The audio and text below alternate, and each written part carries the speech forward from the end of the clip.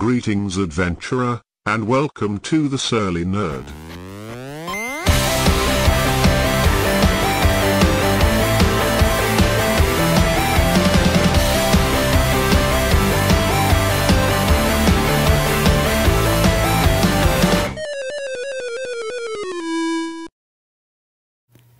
Greetings adventurers, and welcome to a Surly Nerd special that is in the months of madness. Now, for those of you who don't follow us on our Twitter page or our Facebook page, or, don't listen to the podcast, first off, shame on you guys. Yeah, you should be doing that. For shame. So what is In the Months of Madness? Well, to begin with, it's us reviewing horror movies that we love, or ones that we've watched at least.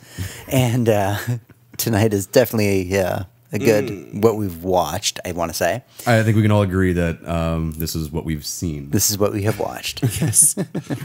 So, before we get started, of course, I am your host, James, and sitting to my right. Oh, that'd be me, Tony. And to my left. Jay. All right, guys. So we love ourselves some horror movies, and you're asking yourselves, what's the big deal with this whole In the Months of Madness thing? Well, the quick summary is that we love Halloween, and we love horror movies, and you guys should too. But you're saying, but James, why would you want to go ahead and start doing Halloween stuff around September? Tony, why is that? Because fuck Christmas. Exactly. Our big opinion around here is that if Christmas is going to start itself up around November, October, then we should take over September at least for horror stuff. Seems fair. All right, so let's go ahead and get started. This week's episode is going to be the ABCs of Death. Now, typically I'd sit here and ramble off to you who the director is, who the characters were, but the ABCs of Death is kind of a interesting concept in the fact that, the ABCs of Death... Oh, they had 26 different terrible directors. They did. I wouldn't say all of them were terrible. No, not all of them were terrible. 26 different directors telling 26 different stories. With a budget of $5,000 each? Yeah, about that each, yeah. And so it was a great concept. As a person who grew up watching a lot of horror series, a lot of anthologies. So we had Tales from the Dark Side, we had Creepshow, we had Tales from the Crypt. I always loved the anthology as a whole. And I will say that... I used to. And watching... Before we get into the hatred here, I'm going to be that guy and say that the ABCs of Death isn't all bad. It's not all bad. There were parts that were interesting. Okay, favorite letter. Oh man, I couldn't tell you off the top of my head. Do we need a spoiler warning here? I think that we should, going into this, spoiler. Probably, we're going to learn the entire thing. It's not ruining much. All right, so let's go ahead. This is the ABCs of Death, and let's talk about which letters we liked and what we didn't like. Oh, before we get started, real quick on this, of course, if you haven't figured it out already, every story is based off a letter of the alphabet in some way, shape, or fashion, and sometimes they don't even use English words. They pick, random words from their own language. Quite a few times, actually. Yeah. Really? So, I thought it was just the once. There was, the Japanese samurai one. Oh, yeah, there's been a couple Japanese words. Yeah. You are right, yeah. Yeah. So, let's get started. So, the ABCs of Death. We have 26 different directors, 26 different stories to tell. Are there any ones that really stood out in your head that you were like, fuck yeah, I love that? I didn't love it, but Q for Quack was the most tolerable one. So, that was the one that was kind of meta, right? And so, it was them making fun of the fact they couldn't pick out something for the letter Q. Yeah, which is a little hackneyed in and of itself. It happens at least twice in that movie. It was a welcome respite from toilet horror. That's like a new genre, toilet horror. Yeah, that was the only thing I distinctly remember out of all 26. So toilet. There's probably about half of them. Yeah. I like the claymation one that was the kid monster toilet. Right, thing. and there was the animated one with a girl who's kind of the poo baby. Yeah, the poo baby. In general, if you are a fan of stuff coming out of asses and sometimes going back into the asses, several times actually, yeah. Mm-hmm. Yeah, this is the movie for you. Mm-hmm. I definitely agree, and I, for one, don't really need to have any more of that in my life. All right, so quick question. Conceptually, the idea of doing 26 letters, 26 separate, independent horror stories, from the get-go, that sounds like a good idea, right? That's why we watched it. Right. But, as a theory. Right. And for everyone out there, who has had the misfortune of watching this movie on our recommendation, which one of you do they have to blame? Oh, we didn't say it was a recommendation. We just said we were going to watch it.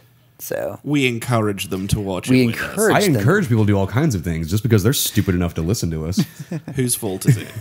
All right, so dodging the question. Stand out letters, things that the ones you actually watched and were like, this was actually pretty good. Literally Q for quack and half of W for WTF.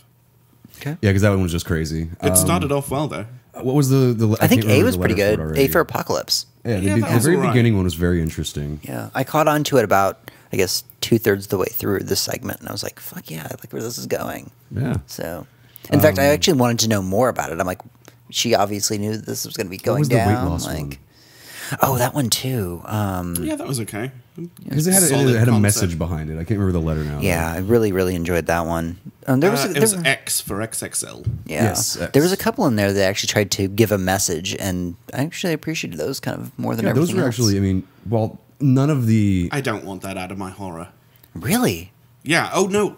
It was V was an awesome one as well. Okay, which one was V? V was the one with the R2-D2 speaking... robot that bit a baby's head off. Right. But the baby was actually a cyborg baby thing. Right. No, it was a mental. Oh. It had like psychic powers. Oh, I thought it had like weird blue robot eyes. So. No, those were its psychic eyes. Oh. I just didn't quite understand. Is that the name of your new band? What, Psychic Eyes? Yeah. Or Baby Head Eating Robot? I think either one's a really good choice. Actually. Psychic Eyes is going to be our first single. Oh, there you go. So, yeah, it's just one of those things that having grown up with things like, Tales from the Crypt or Creature, oh, God, fucking Creepshow. Yeah, Creepshow. I love the anthologies, and there were a lot of really high points in this. I think that it also shows a very distinctive taste between different countries because it wasn't all filmed in America. There was a lot of Japanese ones, some Spanish ones. I think a Filipino one as well. Yeah, some Filipino ones. Which was by far the worst. That was L for libido, if you recall. Oh, God, that one was not good. That one disturbed me. Wow. It's sad to say there are... As a big fan of horror, I love horror that really kind of terrifies me or makes me think outside the box. I don't necessarily enjoy horror that disgusts me. So, and that was primarily what this was. As an example, The Hills Have Eyes. Like, there was like 80% of the movie, I'm like, okay, this is really kind of scary and tense. And there was like 20% of it that I was like, this is disgusting, and you guys are just trying too hard. And I felt like that a lot of the times in this, as I was watching it going, are you guys just... Yeah, M is for miscarriage. Yeah, like, why was that even a thing? That one wasn't even scary. It was just how the fuck creepy. Did that cost $5,000? It was just like disturbing for the sake of being disturbing.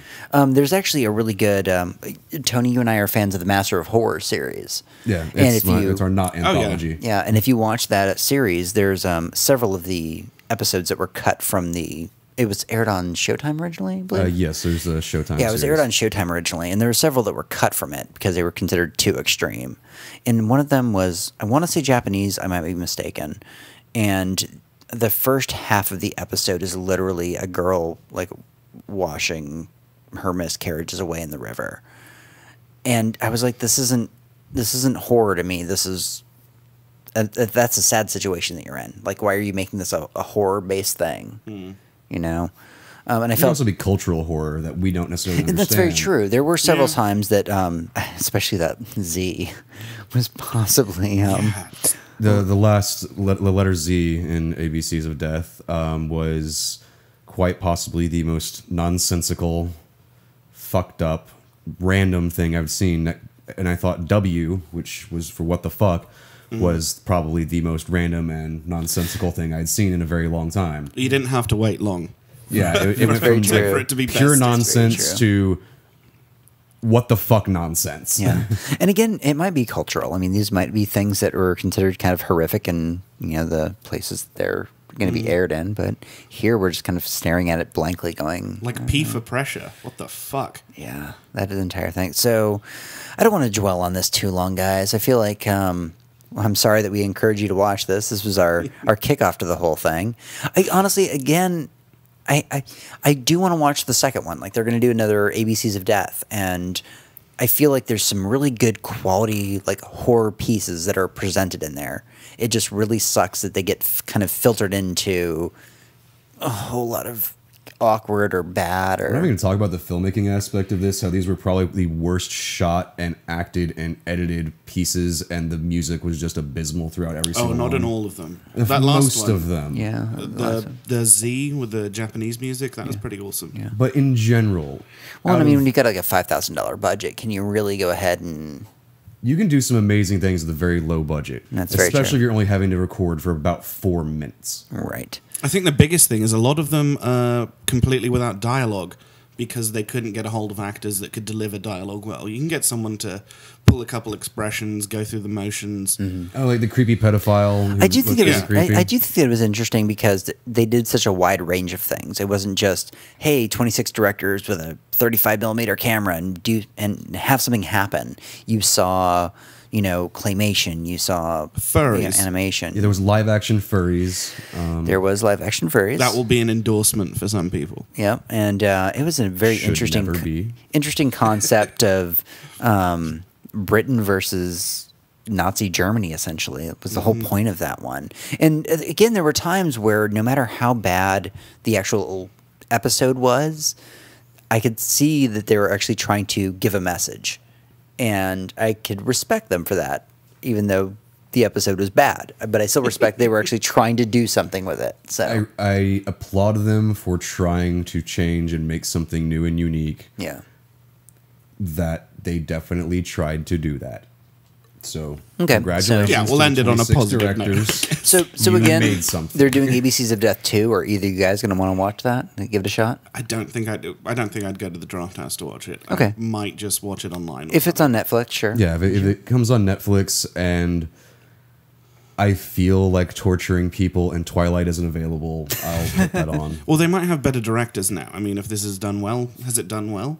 It didn't get the best reviews. In fact, we're giving it a review now, and it's not getting the best of ones. Not the best of reviews.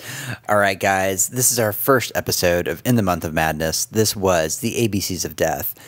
And it's kind of a downer right now. I feel like we're starting on a shitty movie. We're starting on a shitty movie. The next one's going to be good, though. But hang with us because our next episode is something that Jay picked out specifically. Not to spoil anything, but what is the name of the title? It is a Hammer horror movie called Vampire Circus.